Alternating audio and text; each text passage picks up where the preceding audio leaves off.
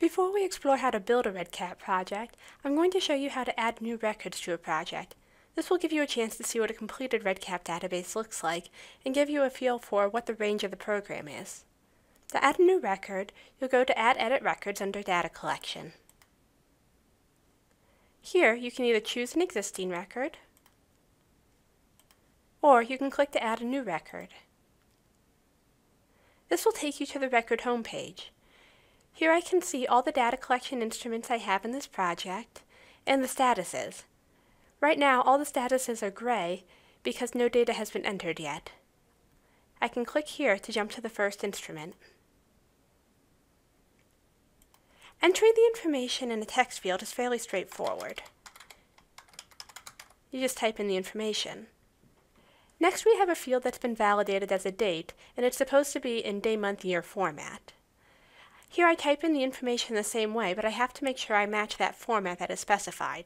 If I try to enter it as month, day, year, I will get a pop-up that lets me know that the information couldn't be saved in that format.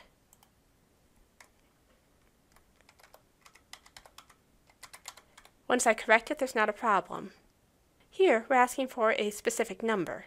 For example, if I enter text, again, I will get a pop-up saying that it isn't the proper validation for the field. If I enter a number, I've gotten another pop-up. This one says that I have a suggested range for the age. I expect the people to be between 0 and 70. However, it will let me continue with this number that is out of range. That's because outliers do exist. It's just having me check to make sure I didn't make a typo in my entry.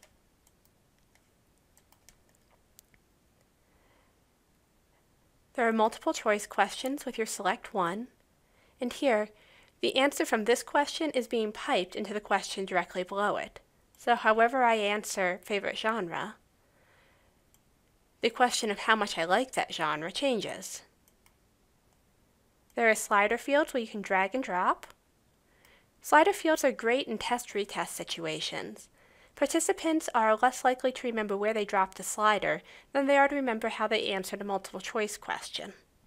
Checkboxes are used when you want to pick more than one answer choice in a multiple choice question.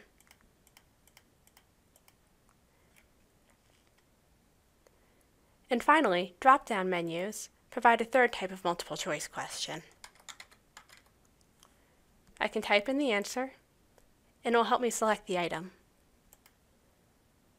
Here we have a descriptive field. You can upload documents, pictures, audio file, or even link to videos here. You can have it display in line like this picture is, or you can have it be a link that your data entry person will click on to show the item that you've uploaded. This yes/no question also has branching logic attached to it. If I answer yes, nothing happens. If I answer no, then a new field appears, prompting me to upload my own favorite picture if I didn't like the one above. Finally, on this form, we have the e-signature fields. This allows for whomever's filling out the form to add their own signature that will be stored with the record. Finally, I can mark the form as incomplete, unverified, or complete. And then REDCap gives me a few different save options. I can save and exit form, which will take me back to the record homepage.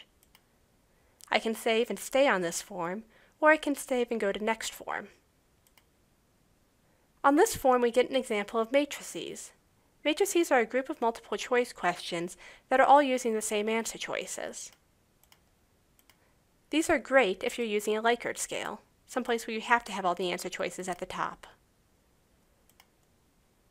A quick drop-down in Numbers field, and you can see that I have a calculated field that's adding up the answer for how many times I watch movies and TV in a week.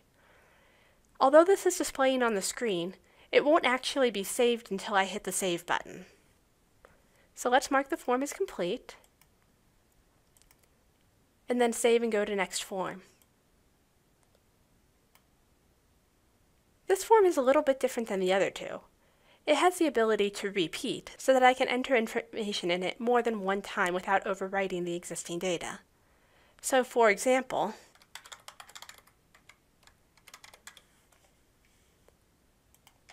I enter in this information, and now I have a new option under Save, Save and Add New Instance. This creates a second copy of the form. You can see that it says I'm in instance 2 of 2, where I can enter in new information, maybe a second favorite movie.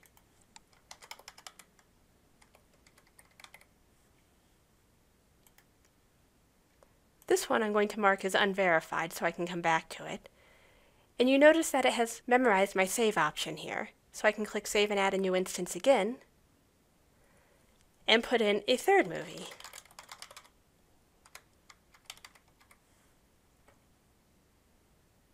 Let's save and exit the form. Now when I'm on the record homepage, I can see that the first two instruments are marked green for complete, and the favorite movies shows multiple statuses. The blue means that the statuses are mixed.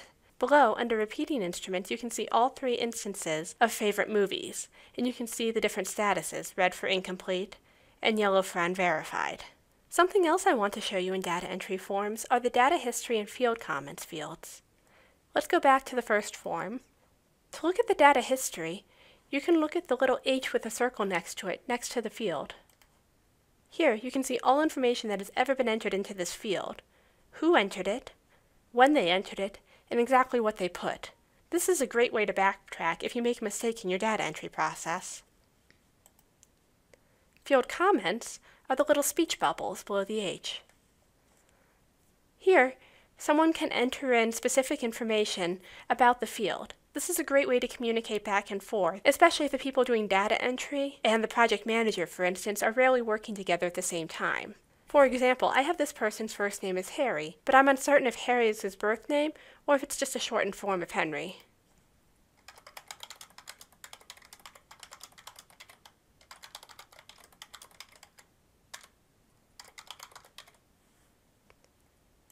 I can save this information here, and on the field comment log page, my comment is listed so that someone else can go back and review the information. Finally, I'm going to show you the record status dashboard. This has a list of all the records in the project. I can see the status of each form for each record, incomplete, unverified, or complete. And for any that have information in favorite movies, which isn't many because it's a new feature, I can see the mixed statuses. If I want to add a new instance, I can just click on the Add button. Otherwise, I can jump straight to that form for that record by clicking on the dot associated with it. Now that we've looked at what a data entry form will look like when it's complete, let's take a look at how you build one.